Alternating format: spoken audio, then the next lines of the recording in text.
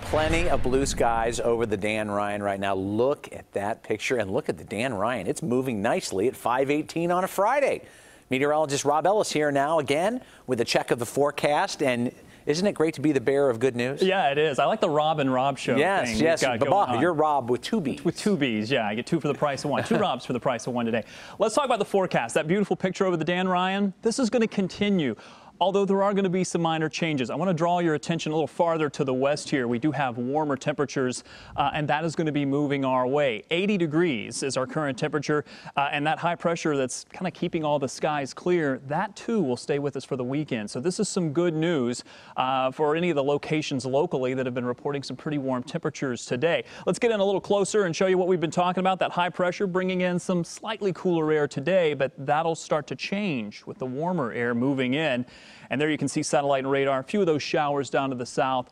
We'll keep those a little farther to the south as well. Not much to talk about when it comes to our local forecast. I don't know if we have our weather watchers, if we want to hit that. I don't know if we're going to put that up there. There it is. Weather watchers showing us temperatures currently into the 80s. I wanted to show you the high temperatures because when we look at those high temperature numbers, 80s and near 90, we're going to get a little bit warmer than that over the course of the weekend. Let me show you what I'm talking about with our Futurecast. Here's the temperatures for tomorrow up into the mid 80s. Now notice Futurecast is trying to spit out a very isolated shower. I think we're going to be okay. I think the atmosphere is going to stay dry enough that we won't have to worry about too much of this.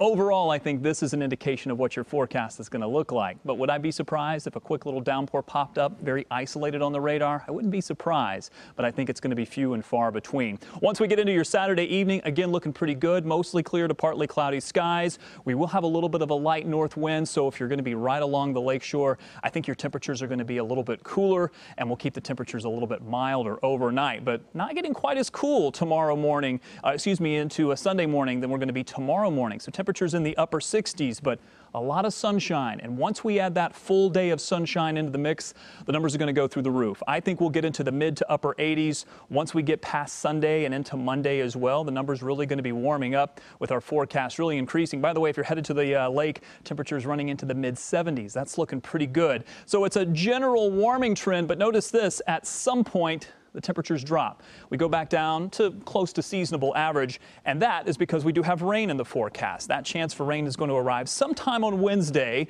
although again, we'll watch the timing here, but it looks like by that point, we'll increase that humidity. We'll add a few scattered showers into the mix. In the meantime, enjoy a very nice summer-like weekend. That it looks pretty good. Next week looks terrific. It does look pretty good, especially the first part of the week. Yeah, we'll take it. Thanks, Robb.